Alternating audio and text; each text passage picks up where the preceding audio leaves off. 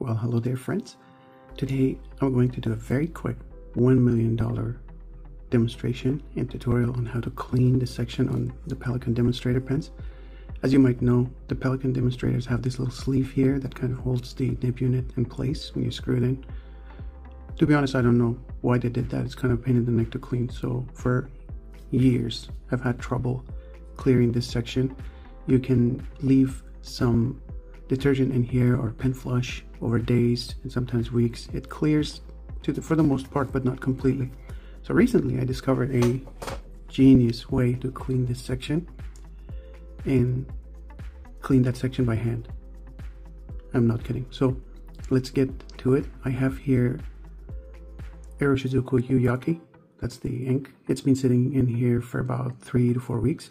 If the ink has been here for a day or two, it's easy to flush using the conventional techniques, which I will go through. But if it's been sitting here for like 3 weeks, good luck. Let's start by getting rid of the ink. And I'm going to unscrew the nib to clean this. It's very, very difficult. I'm going to start with the bulb syringe, just so I don't scratch the barrel very much.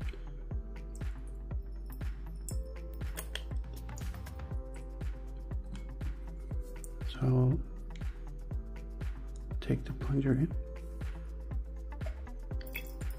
So this is what we're left with after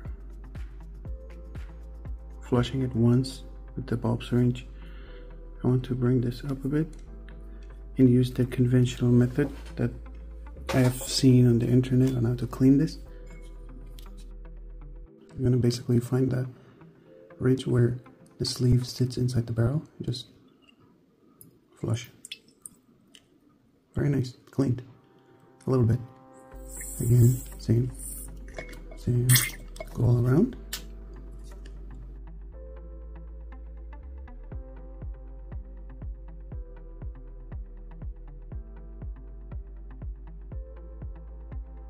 So what I do now is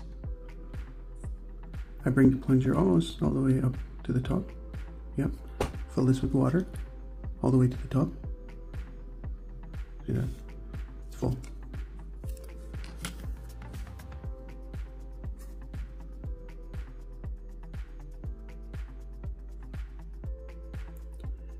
Here's my trick. Put your finger here. Screw the plunger in. Screw it in. Screw it in.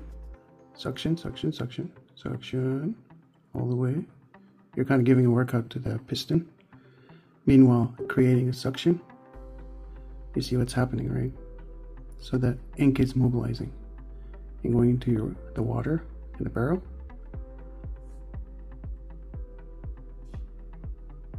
Leave it for a minute.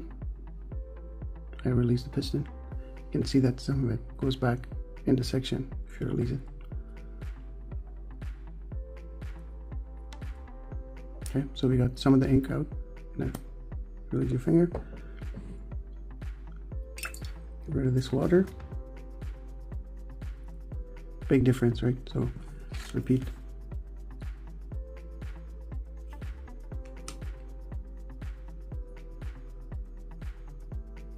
Screw the section, make suction, create suction.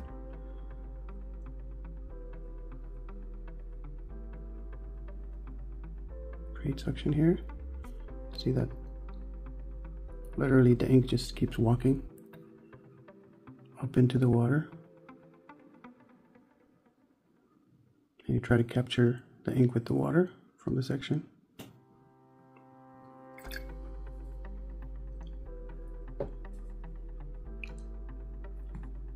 Again,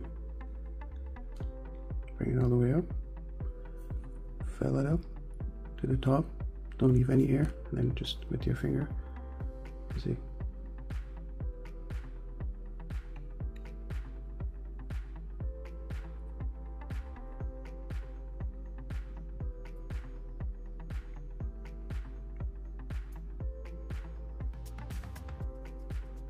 Give it a shake. Slowly that ink dissipates from the section into the water. This ink has been sitting in the pen for weeks. And it's not that I let the ink sit in the pen, it's just that I use this pen almost daily. I just use many pens on a daily basis. So some of these pens, the ink doesn't deplete as quickly as others.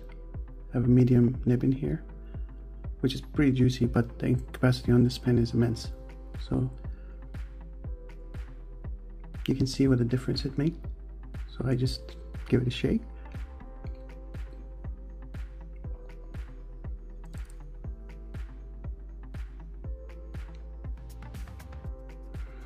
And the opposite is also true. You can also push the piston against the water and resistance. That will also create some pressure.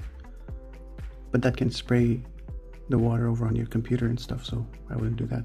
I go with the piston creating suction.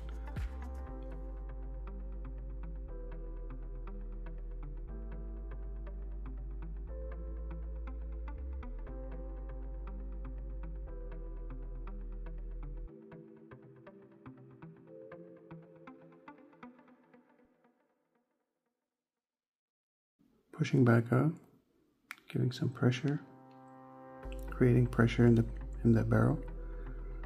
That will force the remaining ink out of that little section.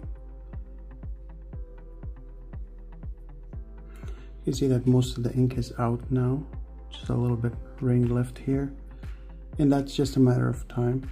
So the ink is not sitting there anymore. So at this point, what I do is I either move on with the day and put the section back on, but I'm very type A, so make sure the ink is completely off. So now I put some pen flush on here. You can leave this for a couple hours and it'll clear.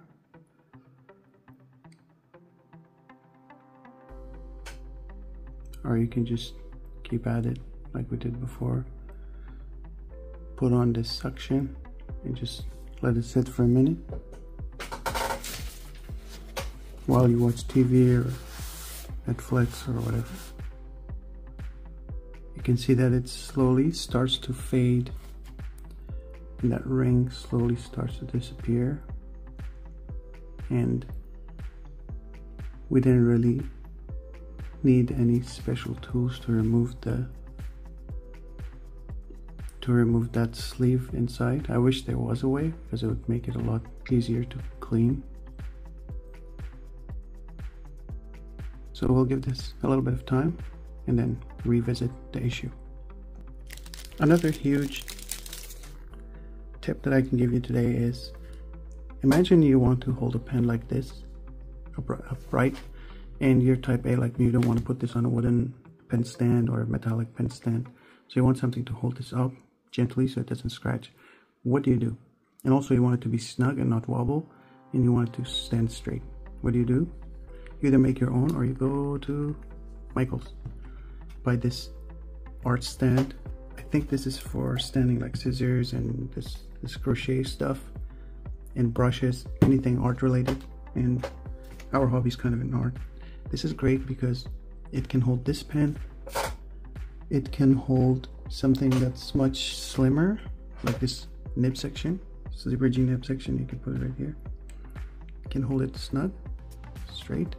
And what about something thicker? This is Magna Carta Mag 1000, huge. This is the largest, thickest pen I have. You can just push that in here too.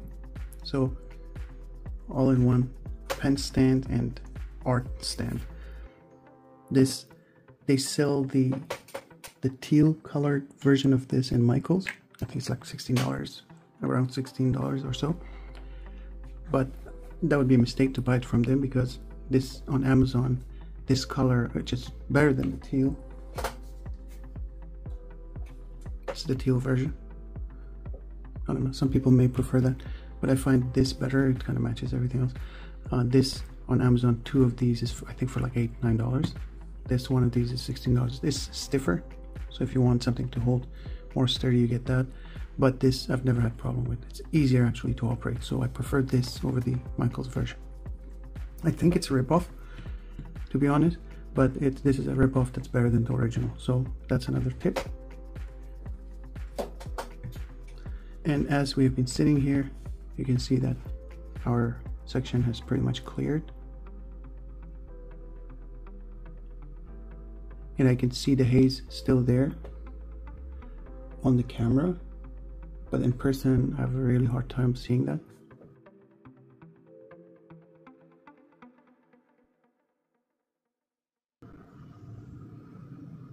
You can see that the section is pretty much clear.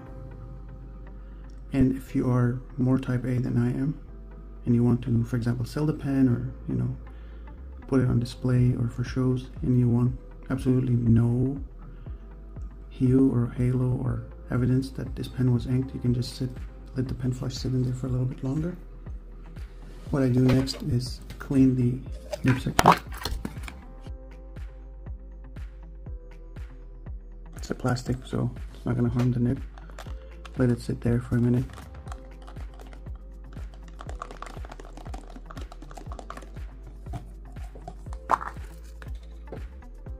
Take it back out, clean. You have to keep in mind that there is a hole here that ink goes through that also needs to be cleaned. I'm going to flush this with pen flush.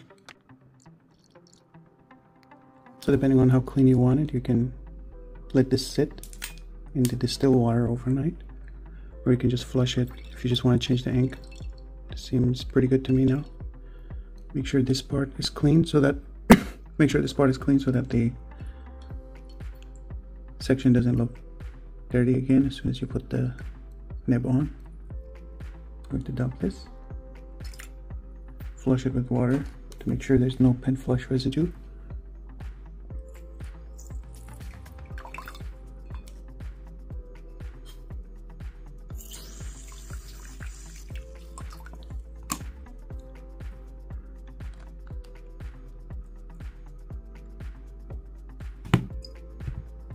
And ta-da! $1 million result.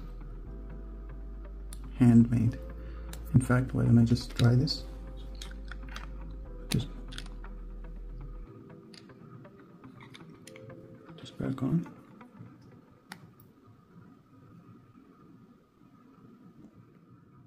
Looks like new again. So that's how you clean the section, the nib section on a Pelikan clear demonstrator. To me, this is a genius trick, because to achieve similar results in terms of cleaning the section without this trick, I've had to use bleach and let it sit there, diluted bleach, for days and days, and still wouldn't achieve similar results. So I feel like this is a great way to clean it. You see that I did this real time. It took me about 20 minutes for the tutorial and everything, for showing how it's done and cleaning it. Usually it's going to be a lot quicker. You can just let some of the, after you create suction and get most of the ink out, you can let the pen flush sit in there for a little bit. It'll clear it very, very nicely. I hope you find this useful and let others know how to do this as well. And if you have any questions, please let me know. I'm going to go ink this back up, probably with the same ink, or I'm going to use the Pelikan Brilliant Brown, which is a beautiful color. I hope to hear from you. Send me any questions that you might have, and I hope you have a great day. Goodbye.